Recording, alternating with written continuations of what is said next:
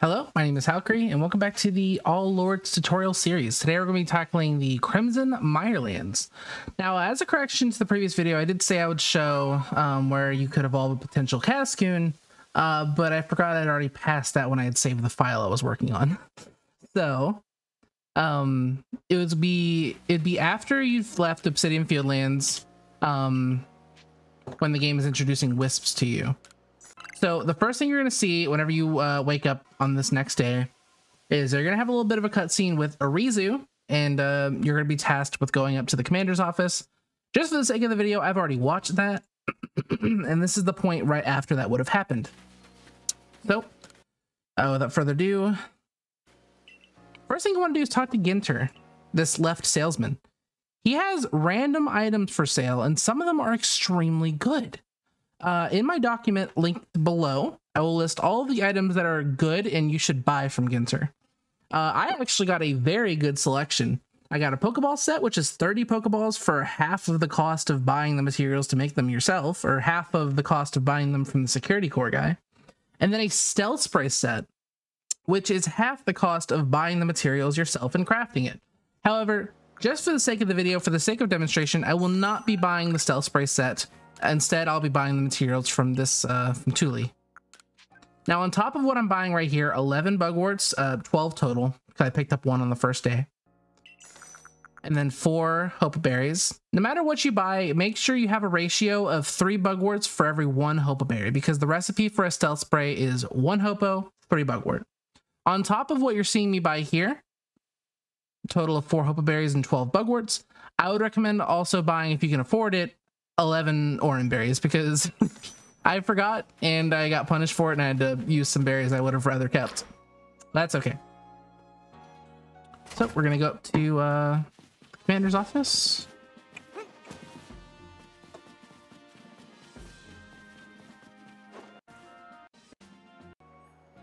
And then we're gonna warp to the front gate after all that cutscene's over.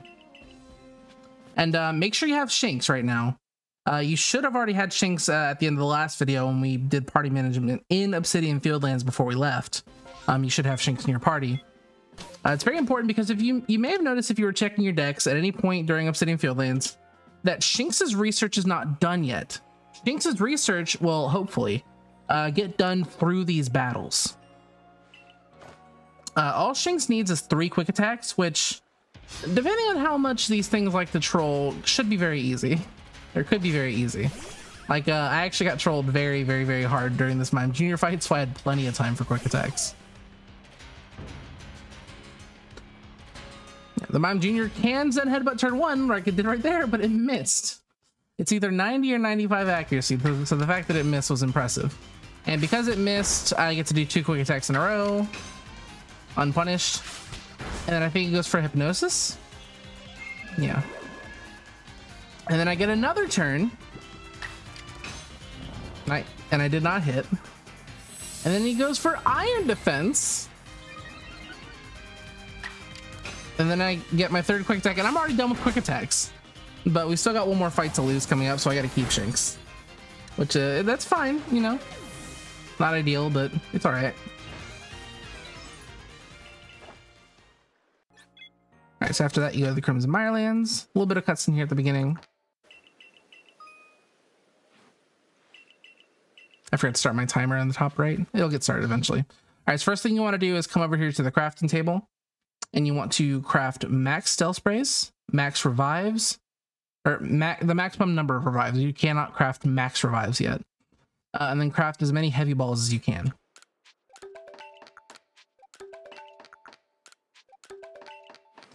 And then head to the storage and store the potions, the apricorns.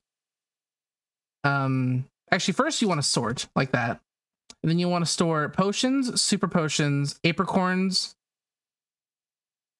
tumblestone, iron, vivichokes, anything between besides the potions, anything between Stealth Spray and Pokeball you want to store, because you don't really need any of this stuff in your inventory, and everything that you'd want is conveniently like before Stealth Spray or after Pokeball.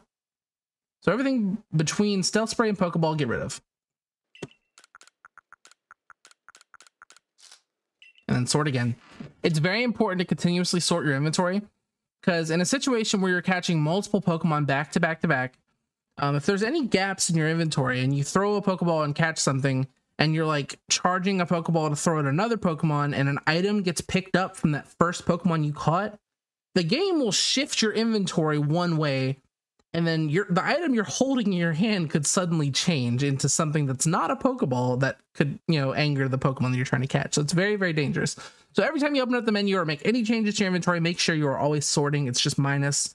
Just make that part of your muscle memory of opening up the menu. All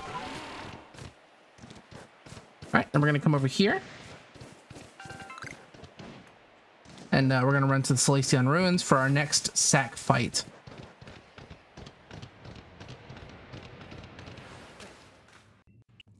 A little bit of cutscenes here. So Shinx should always be faster than Togepi. It is possible to get outsped. You have to be like level 2 or level 3 in minus speed, or probably 0 EL as well. But it's not too bad. Togepi can go for Calm Mind there, which does give you potentially 2 quick attacks. But you know, at the end of the day, you're always wanting quick attacks, so it's not that big a deal. Unless you're me today, where I had that massive troll on Mime Jr.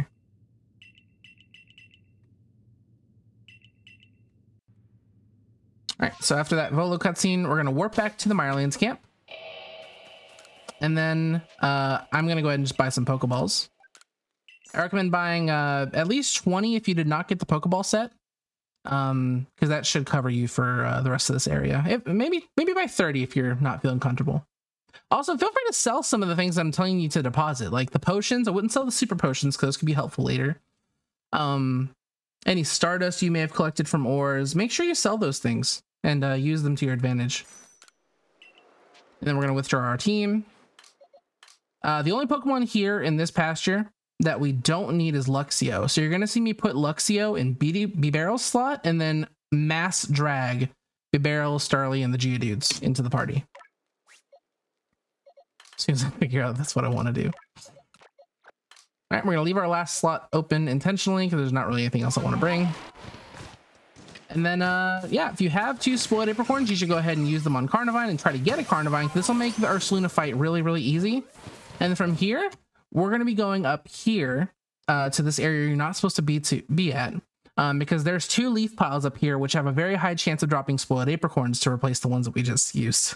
And to, you know, just give us like an extra buffer to work with, because there's nothing wrong with having too many stun items. So, it's kind of tough, but if you just do it a little bit like this, just, you know, play with it and see what you're comfortable with. It's not too difficult to learn, as long as you just follow that walking path that I just did. It might take a couple tries, but it's worth it for the spoiled apricorns, at least early on when you're new. And then this tree right here is a raspberry tree. Raspberries are broken, so you want to make sure you harvest that.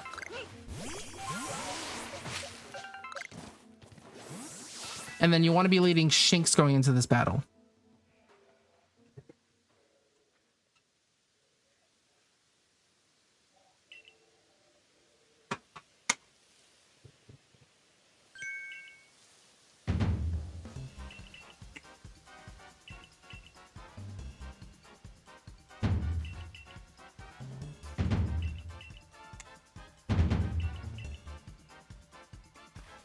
Okay.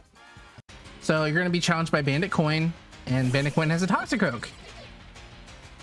Things really just can't catch a break. Yeah. Shinx is going to die again. This makes it safe for your Staravia to switch in. It is possible to lead this fight with Staravia, tank the Venoshock, and then do your attacks, but if you're risking getting crit. So leading Shinx is the only completely 100% safe way to do this. And now when Staravia comes in, you can just do your attacks normally. You'll need to do Agile Aerial Ace into regular Aerial Ace. And if the Starlies you evolved are male and female, so you have currently somewhere 1 male Staravia and 1 female Staravia, these Aerial Aces are all you will need to do for Staravia. However, if you evolved 2 of the same gender, you'll need to use 1 more Aerial Ace, and you'll need to kill a Carnivine or something.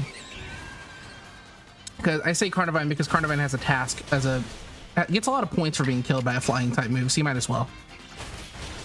And that's that.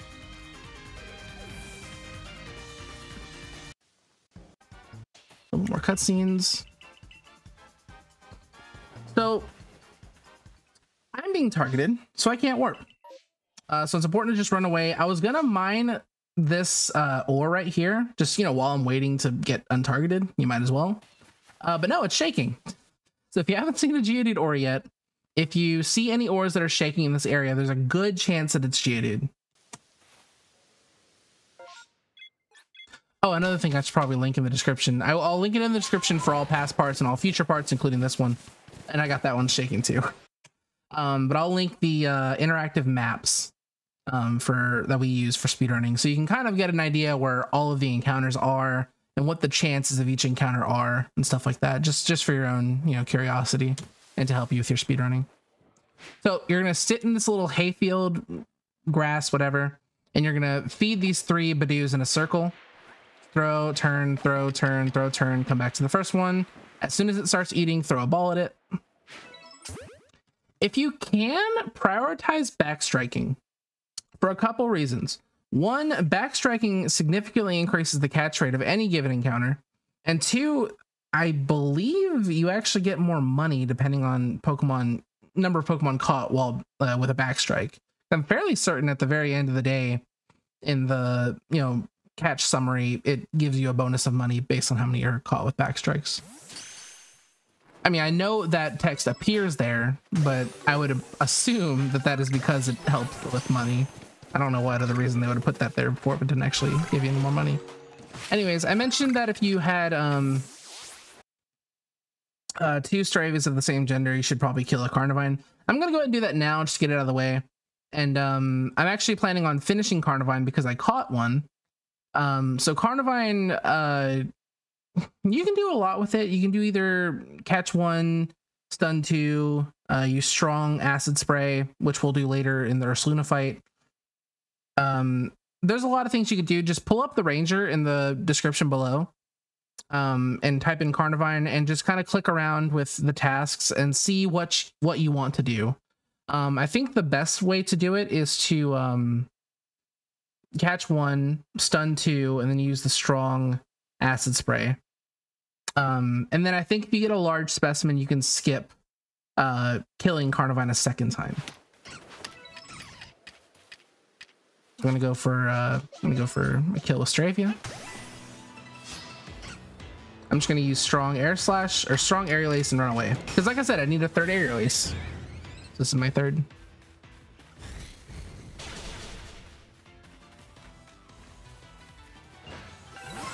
And if you don't want to kill 2 Carnivine, you can just stun 3. They all get stunned in this area with 2 spoiled apricorns. All right, so after this Kalaba cutscene, we're gonna warp back to camp again.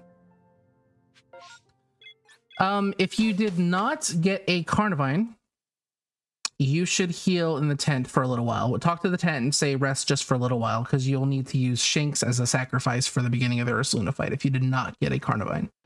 But anyways, otherwise we're going up here. And in this area, there's a lot of Paris. Try not to deviate too far off the path, but if you see a Paris and can easily run behind it and hit it in the back with a ball, do so.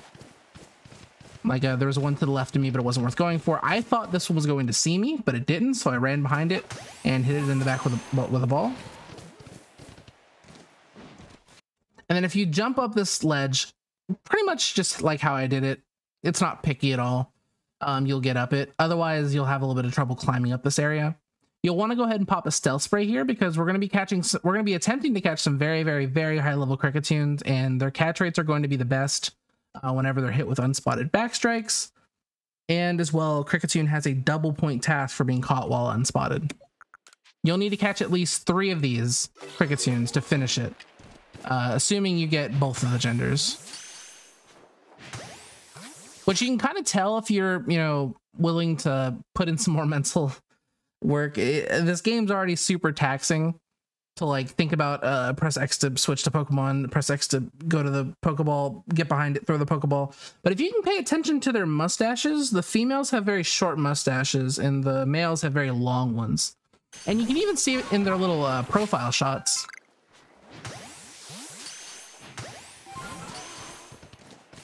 If I can get one.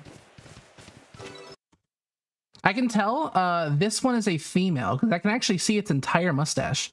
The male's mustache will like droop down. Oh my gosh, hold on, I gotta move it to be in frame. Or I'll just move me. Hold on. Okay, so the Cricketune I could see here is female because I could see its entire mustache right here. The male's mustache will droop down like out of frame, but you can tell definitely based off the picture that you see. All right, let me move this back so it's not weird. There we go. You might as well catch combies. Just toss a ball at anything you see that can get in, as long as you're not sacrificing a ton of time to do so, because every Pokemon has a 20-point task for being caught once. So if you catch 10 random assorted things, that's like finishing an entire separate Pokemon, entire separate Pokemon's research. And for a one-off throw that doesn't take very much time to do, it's definitely worth it. We're gonna continue. The stealth spray only lasts for about a minute, so you definitely want to be speedy with this. I would recommend practicing this section just so you're confident in where you're going, so you don't have to use more stealth sprays than what is absolutely necessary. Yeah, still gonna get behind other Cricketoones. I think this one saw me, I'm not sure. But at this point I have 3. I think I caught one in Obsidian actually, so that is where I got my 3rd one. And then same thing as the Badoo, we're gonna feed in the circle here. Feed Pachirisu, feed Pachirisu, feed Pachirisu. You will either need to catch 2 of these or feed a 4th. I did catch 2, but I wanted to feed the 4th just to kind of show you what that would look like. You're not catching the alpha. So the alpha should be the one that you feed a 4th time, for sure. And as soon as the alpha starts eating, book it. Like that. Farm these apricorns. This rock will give you some iron. Farm this tree for Hopa berries, which we already know are the crafting components for stealth sprays. You can also farm that tree for apricorns as well. Coming up with this jump I'm about to do, I'm about to jump across the lake like this. It's kind of tight. There's a bridge off this way if you want to just run across that and then come around this way. You can certainly do that. There's a bridge this way. I realize I got to show that where where you can see it on the screen. But yeah, if you're comfortable with it, and you can definitely do it. Like I made the jump pretty easily, so if you practice it, I'm certain you can do it pretty fine too. So I'm gonna go ahead and pop another stealth spray, just so things around here are easier to catch. Krogunk is a very aggressive Pokemon, so if it sees you, it's just gonna get angry really quickly. Krogunk is not something we are really planning on finishing. It's mainly just another one of those 20-point catches. And then here, our plan is to feed 2 hippos. Shady Gamer X, the other like, you know, my biggest competition in this game. He doesn't go here to feed. He goes actually, this player's not good. He goes right here to this grass patch because there's more hippos over here. There's 2 more. And I actually would have appreciated doing that in this run because this hippo that I'm throwing the berry at right now just forgets how to eat. It forgets the concept of eating and it just plays a ring around the rosy. And it cost me dearly in this this recorded run. So ball. Yeah, that's definitely how we eat for sure. So they're all angry and I'm trying to back this up. And I'm trying to find one that's not angry. And this fella over here, he's not getting with the program. He's like, what are we doing? So this is my perfect candidate for getting my backup feed. Yeah, there's a lot of chaos and stuff behind me, but I do have a stealth spray up, so this hippo that I'm trying to get to eat shouldn't hear me. And he ate, so I'm out of here. I am absolutely out of here. Now, I did not finish Hippopotas. However, there are some Hippopotoses in Coronet that you'll be able to get to back this up to finish it. You should never expect to finish Hippo here. If you do, that's great. You know, feed 2, catch 3, unspotted, that's awesome. but just know that it's not the end of the world if you don't finish it right here.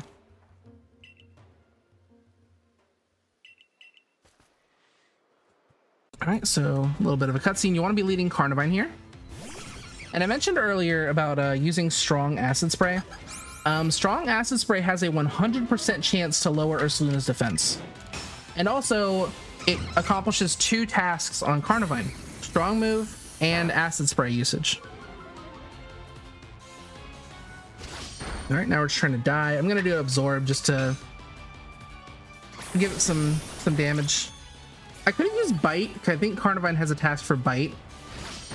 If you want to use Bite, go ahead, because I didn't even get to I didn't even get to do like the fast kill I wanted to do.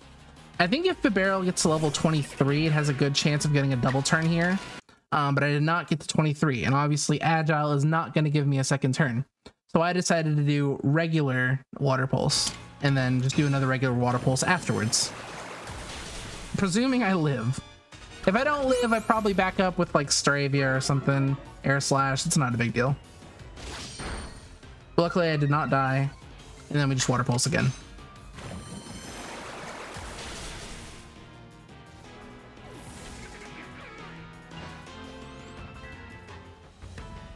I got some cutscenes here, and we're getting Ursaluna, and then we're not done yet. The world record warps out and leaves, but we also get our Teddiursas earlier in a much more precarious spot. So instead of warping out, we're going to go get our Teddiursas in the safe spot that are not influenced by an alpha nearby. These Teddiursas are much sweeter, much nicer. You can pop a stealth here if you're having trouble getting into this grass, but shouldn't be too hard. You just want to feed as many of them as possible and try to walk out with at least 2. I threw this berry right there deliberately so that it would alert this one, but not this one. If they both run to that, it's really not a big deal, because I ended up failing it anyway, because I tried to throw, like, I wasn't even thinking, and these 2 ran towards the same berry anyway, so it's not really a big deal. Yeah, I messed it up. Fine. You only need to walk out of here with 2. And the feeding is just a bonus.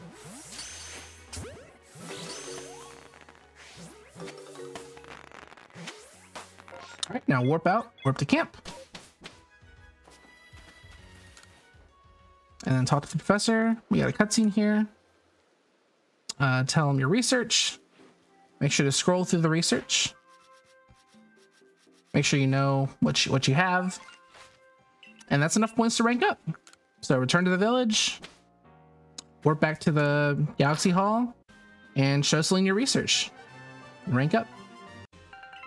And then you're going to be tasked with going up to the commander's office again. This is going to be a very... you're going to start to notice a trend about where you're supposed to go at all times. So Arizu's gone missing. I'll need to warp back to go to the Crimson Mirelands to find it. The Pichu outbreak, nice. Now, right here, if it is late evening / night, sleep and make it morning. Because we're going to be going for some encounters on this day, and it's very important that it is not nighttime, because when it's nighttime, they share spawns with Pokemon we don't want to see. So make sure it is at least day, midday, evening, just not night or about to become night. Just if it's really getting dark, just make sure you set it to morning. I'm going to go ahead and come up here again, just because I want some more spoiled apricorns. Once again, nothing wrong with having too many spoiled apricorns. You can also catch these Parises if you want with Pokeballs. I don't think they're that high leveled. You should be cautious around the alpha. I just understand the mechanics of how they notice you and stuff like that to get around them easy. But do not hesitate to give them a wide berth, because an alpha knockdown loses you 4 seconds. Oh, and make sure you're picking up these Caster Ferns along the way. They're going to be very, very, very helpful for the next area. And then up here, you'll just need to play with this little spot on the wall. It's not too precise. Once you find it, you'll be stuck on it for a moment, so you'll have plenty of time to jump. All right, so we're gonna be feeding 3 of these Tangulas, and you're gonna see what I mean about wishing I would have bought some orange berries earlier. I'm out of berries, and I'm now in my raspberry stash. Oh, actually, you know what? Hold on. hold on. When I was up here, since I was coming up here anyway, I definitely should have grabbed the raspberry tree. I don't know if I did. Yeah, definitely grab that raspberry tree that's like right behind me.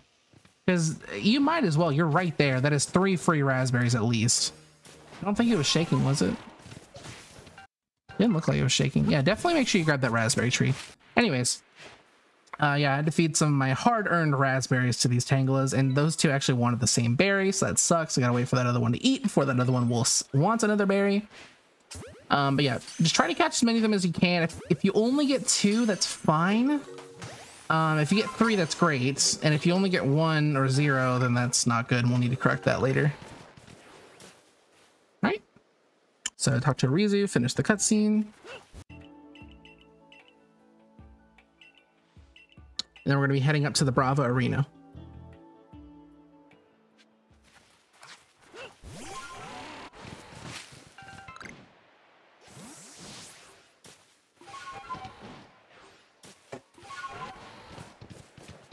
These little dismounts and then remounts I'm doing, it's not too tough. The idea behind it is just it's easier to land 2 feet up somewhere than it is 4 feet. Okay, and it's very important here that you tag the diamond settlement. If this... Gotta move my face once again. If this diamond settlement banner does not appear, go back. Because this is going to be a very important warp point later in the game. Actually, never mind.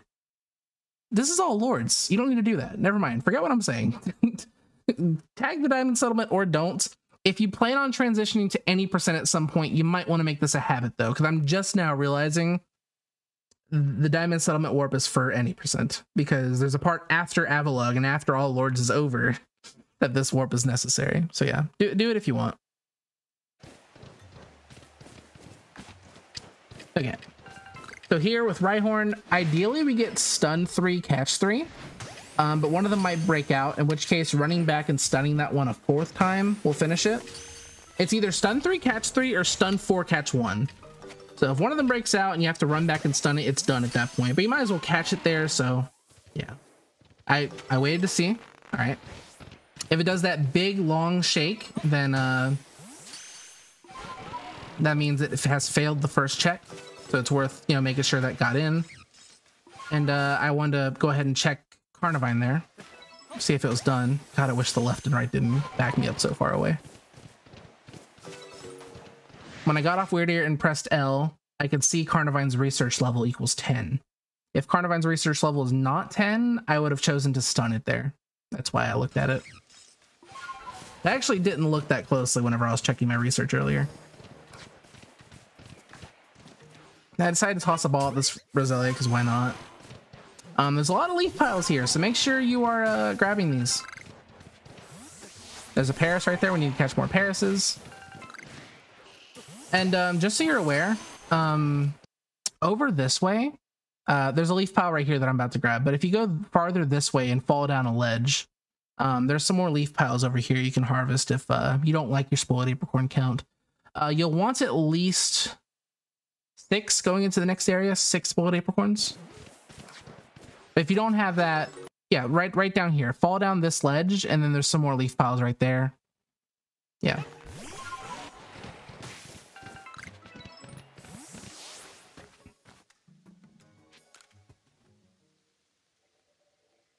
Actually, not 6. You want to have 4. Sorry, not 6, 4. All right, so we're going to fight Lilligant.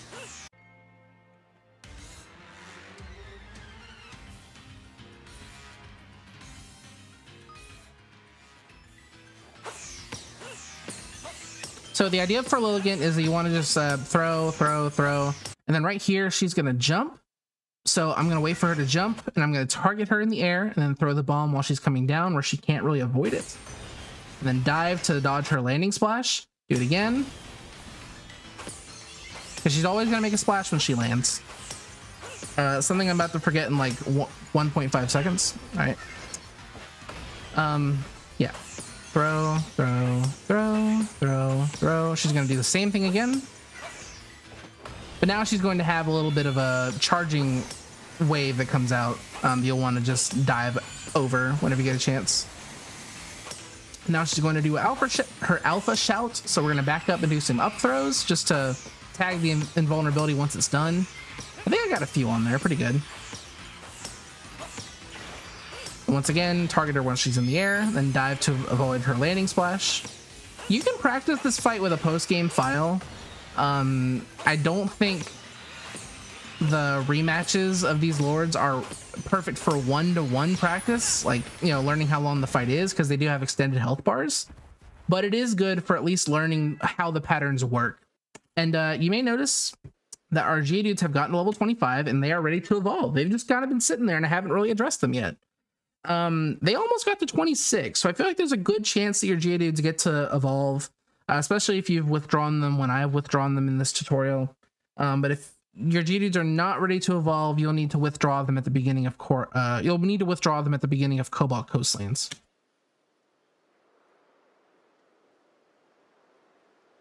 And then that's it. I'm gonna go ahead and evolve those Geodudes. Warp to camp. And then that's it.